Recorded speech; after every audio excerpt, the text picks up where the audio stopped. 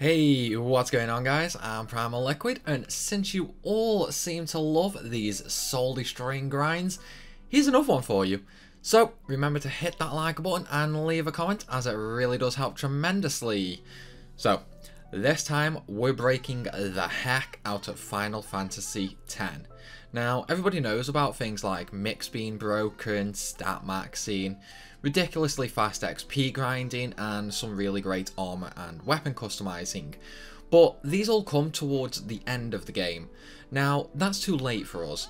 So, how about how overpowered you can get before Shiva? The answer? Well, it depends on your sanity mostly, but let's jump into it and see. Okay, so right off the bat, during the game's tutorial in Zanarkand, we're going to get some overdrive modes for Tidus.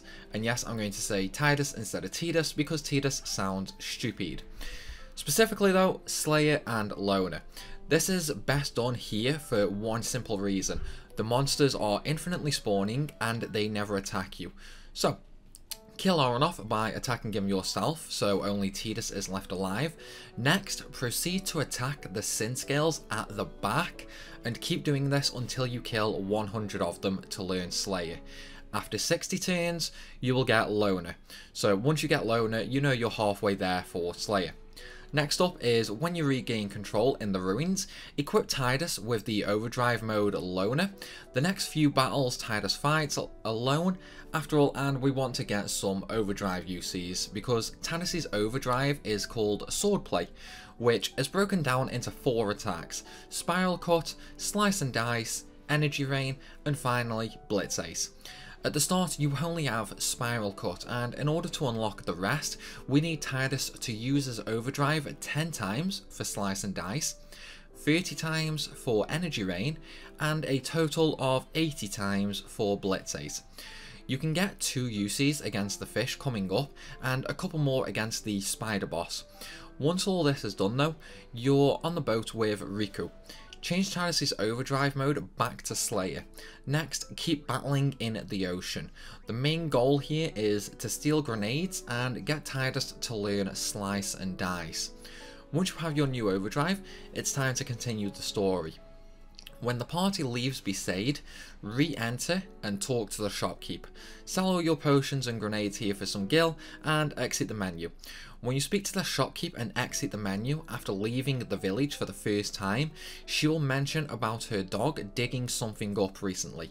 Now head into the top right tent and speak to the dog to get a second overdrive for Valefor called Energy Blast. This is stronger than Energy Ray and also the only second overdrive any Aeon can get. Okay, now leave the village proper and continue along the path doing all the tutorial battles at the end.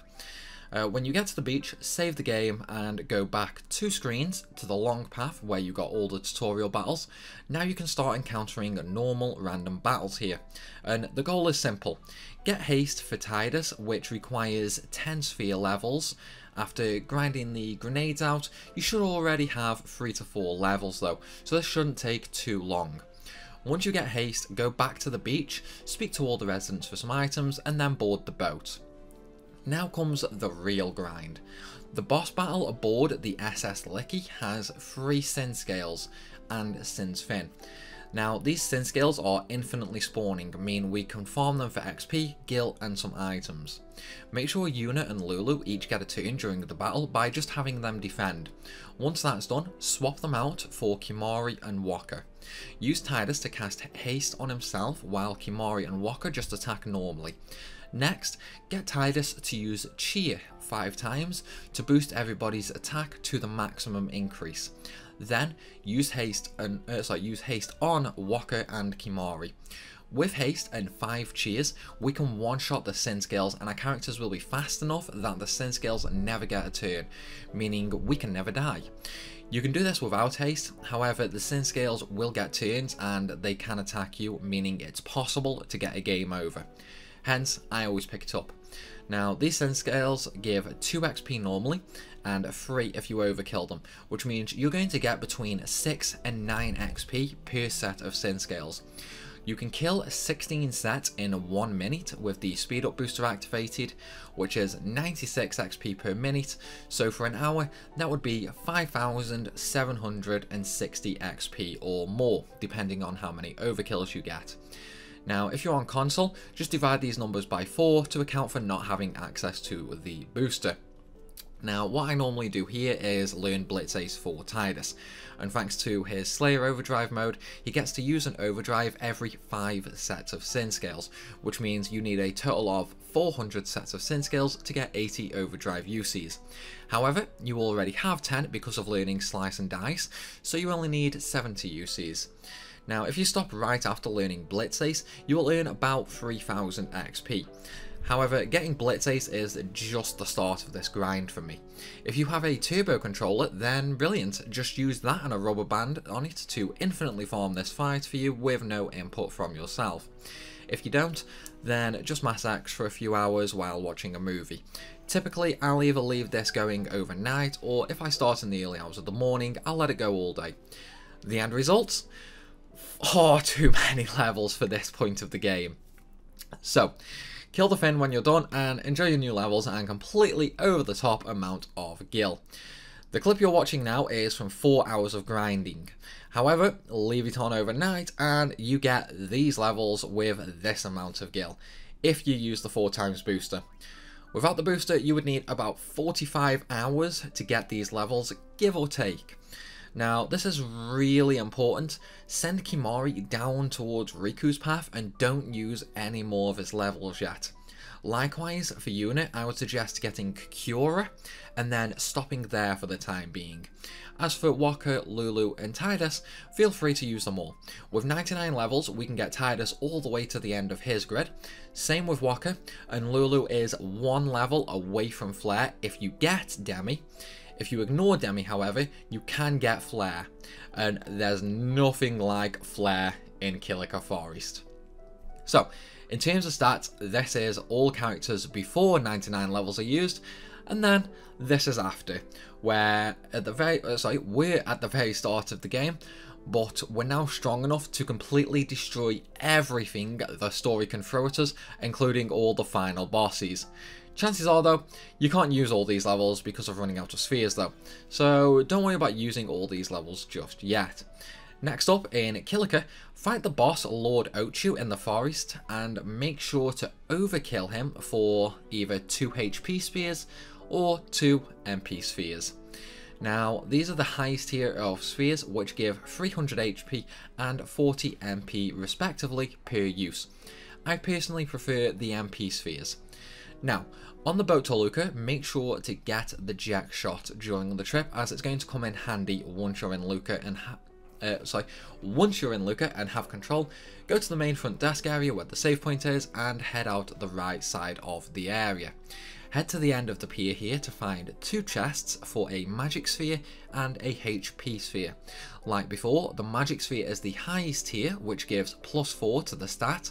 Next, make sure to win the Blitzball game against the Luca Goers for a strength sphere, as I'm sure you're aware now, it's a +4 to the stat. Okay, continue on. Enjoy the lovely laughing scene and prepare to lose your soul here. Anywho, as I'm sure you can imagine, it's time for Blitzball. Now, we want to set it up first. Open the Blitzball game menu and check the league prizes. You want Teleport Sphere as the first place prize and Return Sphere as the top scorer prize at the same time. If they are not there, then go down and hit reset data. Once reset, the league prizes change. Do this until you get the one with them together. Next, save the game. Go back into Luca and recruit Jumal, sitting on the bench in the centre of town near the pub. Recruit Wedge, who is standing just above the main reception desk, and then head right 1 screen and recruit Zev Ronso. Just hire them for 10 games, because when we reset data for the next leagues, we lose these guys from our team and have to rehire them. Now, these are going to be used in your team, and the order from top to bottom for your team will be Tidus, Wedge, Zev Ronso, Zasu, Botta, and Jumal. There are other good players we can get, however, because of all the resetting we will do, just keep Jasu and Botta as they are good enough at these low levels. Now, you could proceed to spend the next 1000 hours here if you really wanted to, however, nobody is really that daft. I don't think so anyway. So please don't go for 99 Dark Matters here. Anyway, the items we want to get from Blitzball are Return Spheres, which are a top scorer prize, and Teleport Spheres, which are a league's first place finish prize. And if you wanted to, you could also get level 1 Key Spheres, Dark Matters, as well as Mega Elixirs. I don't think they're worth it though, because this is going to take stupidly long time as it stands just for the Teleport and Return Spheres. Complete the league and make sure you win and have the top scorer on your team. You can have more than one top scorer at the same time as well though. For example, if Tidus has 13 goals and is the top scorer, you win a Return Sphere. If Wedge also has 13 goals, you win 2 Return Spheres, one for each character because they share first place. You could technically do this with your whole team, but it becomes harder the more you try to get, so 2 at a time is a nice, comfortable target. Now, you want to get at least 6 Teleport Spheres and 8 Return Spheres. If you always win the 2 Return Spheres though, then you should end up with 12 after you get 6 Teleports. So, how long does this take? Well, the short answer is way too long. The long answer is way too long.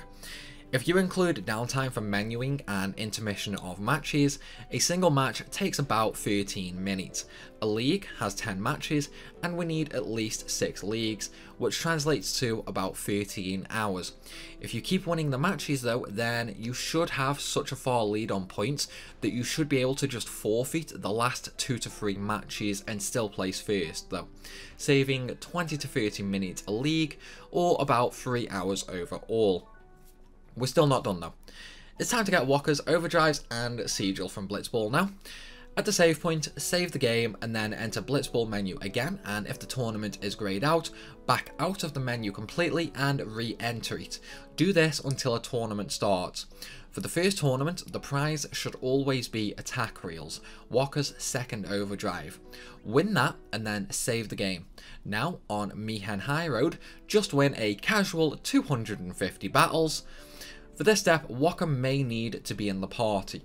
I found conflicting reports that he does or doesn't need to be there for these fights, so I suggest using him just to be safe. Now, once you have done those battles, and because you already have attack reels, the next first place league prize will be his third overdrive, status reels.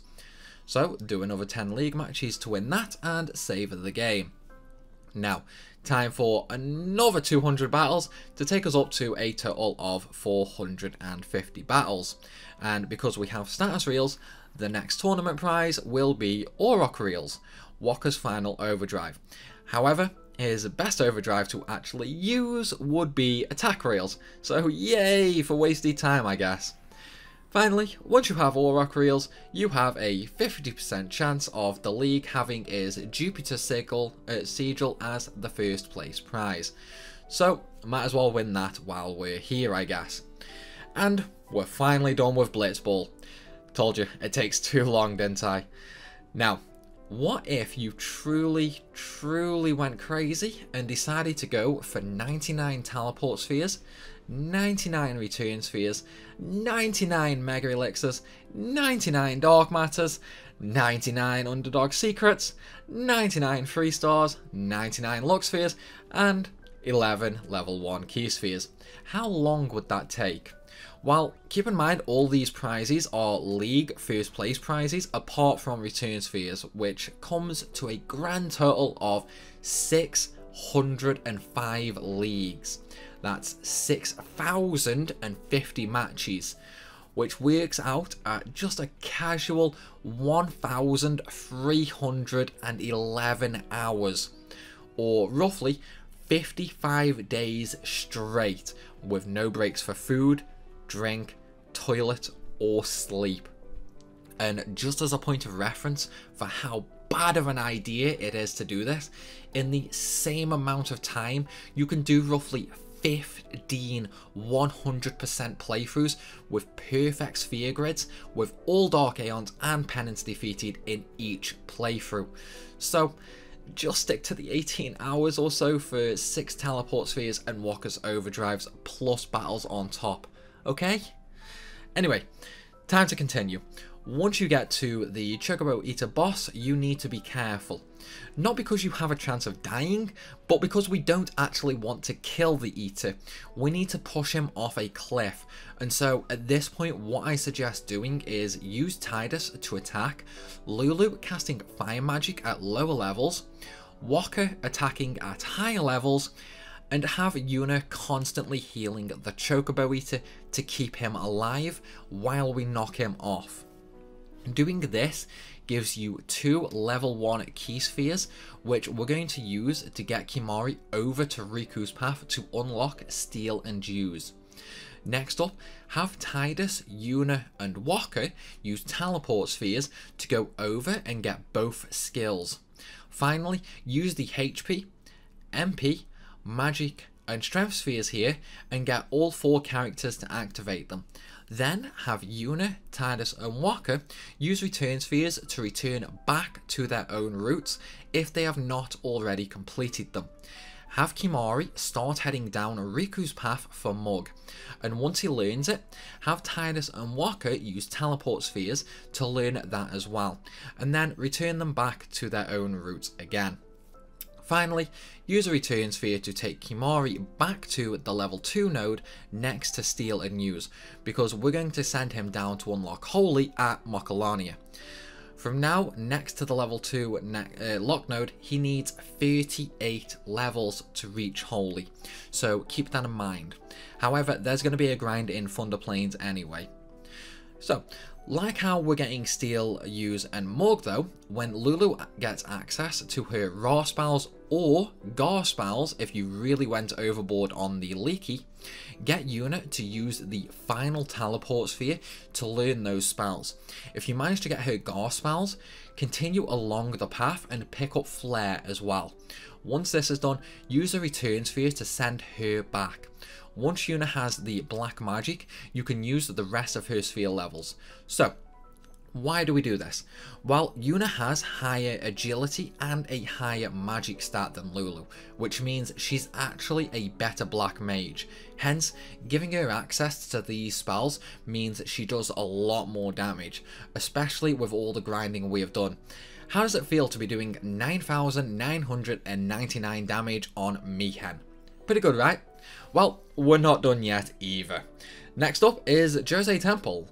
Like before with Veilfer and Ifrit, make sure to finish the temple using the Destruction Sphere for the treasure reward, which this time is another magic sphere which Yuna and Kimahri can both benefit from once you get a level 2 key sphere. Now, it's straightforward all the way to Goddess Alarm, and Riku teaches you how to customize weapons and armor. For example, you can give a weapon first strike by using a return sphere. If you decide to go completely crazy with Blitzball, you can use 20 Mega Elixirs to get double AP on a weapon. 30 Underdog Secrets will give you double overdrive. 99 Dark Matters can give you ribbon on an armor, making you immune to everything except Curse. Likewise, 60 Dark Matters can give you break damage limits on a weapon. And finally, 20 3 stars can give you the ability to get 1 MP on a weapon, so all your skills only cost 1 MP. I suggest just sticking to first strike though, because chances are you didn't get the other items. I hope anyway. Next, in the Thunder Plains, pray to the cactus statues to words are hard. Pray to the cactus statues to start spawning them and gain the ability to fight them. Pray to 3 statues so you can get battles with 3 cactus at once. Fight these until you get MP Stroll on an armor for Kimahri and Yuna. Since both of these are going to run out of MP very fast with Flare for Yuna, and Kimahri's soon to be Holy. MP Stroll restores their MP while you are walking around, and unlike other Final Fantasy games with the same ability, in FF10 it actually recharges incredibly fast to the point you will pretty much always start a battle with full MP. Remember to make sure Kimahri has at least 38 level ups, and Thunder Plains is a better than the next area for level grinding, so do it here. Lastly, do some not so fun lightning dodging to get some nice rewards. So 20 dodges gives you 2 MP spheres, 50 dodges gives you 3 strength spheres, and 100 gives you 3 HP spheres. Give the strength to Tidus, save MP and HP till later though. Now, the final stretch is Mokolonia Forest.